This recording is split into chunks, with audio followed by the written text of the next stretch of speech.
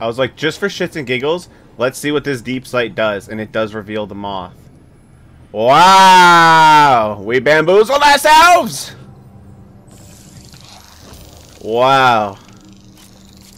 Okay. Alright, everybody, that does it for another Destiny 2 video, and this was another one on the Witch Queen, and it's part of the Lepidopterist Triumph, and this is for the moth in the Witch's Echo, and that'll do it. Another quick one for you guys. We'll have the next one in the Court of Thorns tomorrow, and then we'll get the last two out for you over the next 2 days, and then we will have, I'll even just do another video showcasing all 10 locations in one big video too, so just in case people don't want to do the individual videos, you can go to that one and just see them all in one place with some timestamps. So I hope you guys enjoyed the video. If you did, it'd be absolutely wonderful if you could leave a like, and please do subscribe to the channel for more content in the future.